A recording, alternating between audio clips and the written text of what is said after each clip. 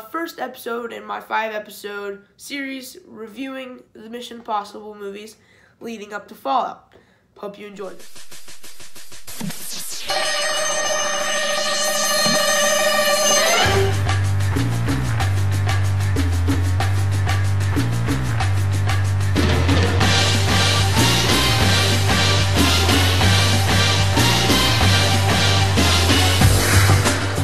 Okay, so from here on out, there will be a spoiler warning. There's going to be a spoiler review, seeing as the movie is 22 years old. If you haven't seen it, go try find it somewhere, watch it, and then come back and listen to my review. Mission Impossible is a 1996 movie starring Tom Cruise. It's the first one in the Mission Impossible series, and I think it's a great movie. It hasn't aged perfectly, but I still think it's a very watchable and very fun movie with a lot of twists and turns. So the movie has a lot of good, the movie has some bad, but first let's talk about the good. So I'm pretty sure you know this, but Mission Impossible stars Tom Cruise as Ethan Hunt, he's in all of them, and Jon Voight as Jim Phelps, who was the protagonist of the original Mission Impossible series, the TV show from back in the 60s, and they brought him back. And there's just a myriad of other characters, Ving Rhames, Knife Dude. I really like the cast. I think they all do a good job performing their roles. And I like the overall plot of the movie. The plot of the movie is Ethan Hunt's team, they all die in the first 20 minutes or so. Maybe a little longer, maybe a little shorter, I don't know, but they all kick the bucket. And Ethan Hunt is being hunted.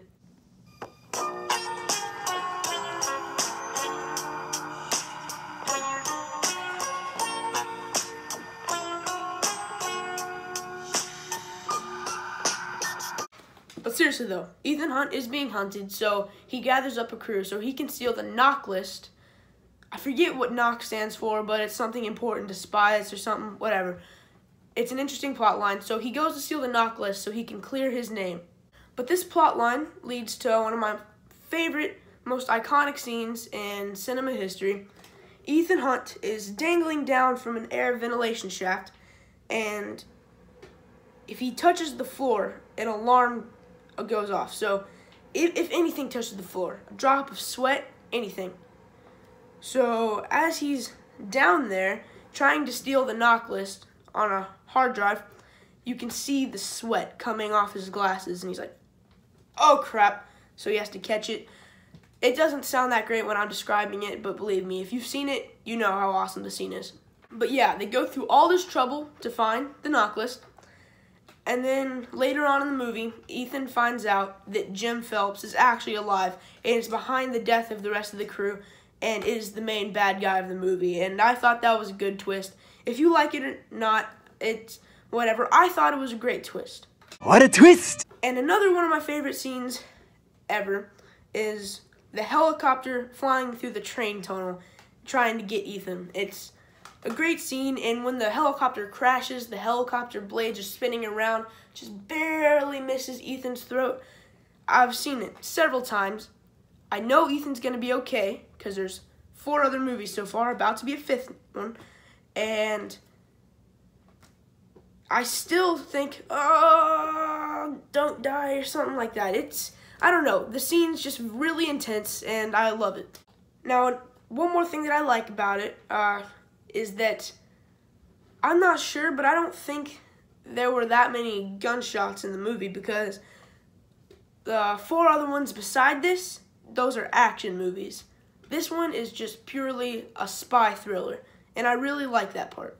Now, the only real bad part that I found about this movie is just sort of a dumb thing that I can think of right now. It's how Jim Phelps faked his own death. I mean, I like the whole twist, but seriously, he made it look like someone was shooting him by taking a camera and doing that. Like, he points a gun at himself and shoots, and then takes a can of like fake blood and just splashes it on him. It didn't really seem like that smart of a thing to do for the leader of the Impossible Mission Force. It didn't really seem like that's something that would actually happen. Just one more thing on the negative side.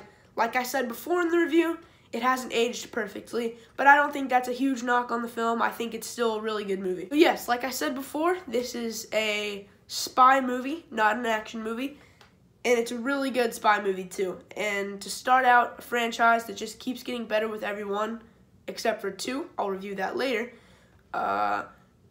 This is a really good movie. I'd give it a 9.5 out of 10.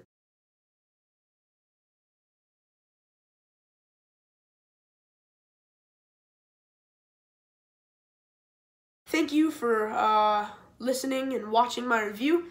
My review of Mission Impossible 2 will either come out later today or tomorrow. So please like, subscribe if you want to. Leave a comment below, tell me what you thought about the movie, and I will see you next time.